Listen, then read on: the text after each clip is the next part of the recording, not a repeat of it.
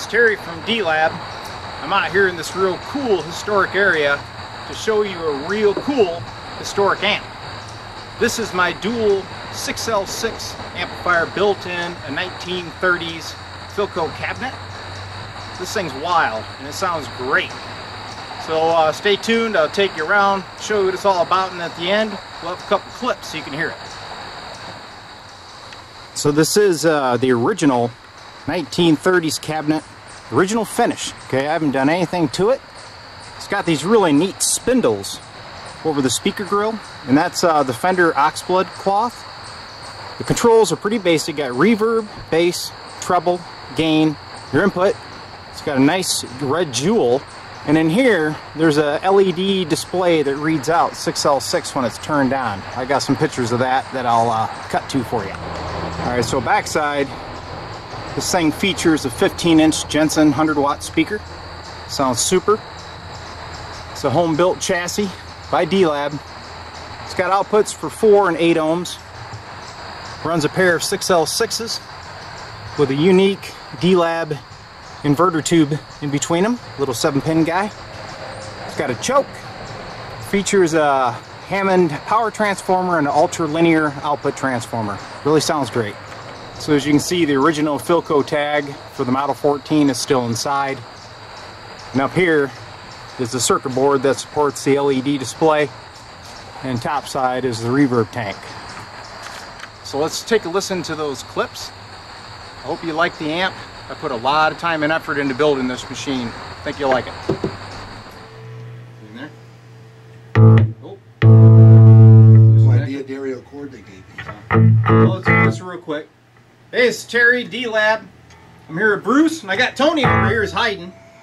We're here to re-verify the Philco dual 6L6 amp. I totally redid this amp under Bruce's advice. So let's see if I did what he wanted me to do. Hey, and Tony, right.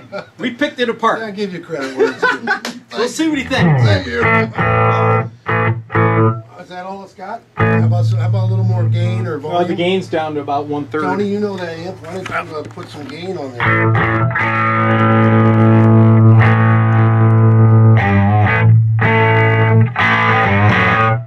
Now that's the 15-inch speaker. Right? Yes. That was changed, right? Yep.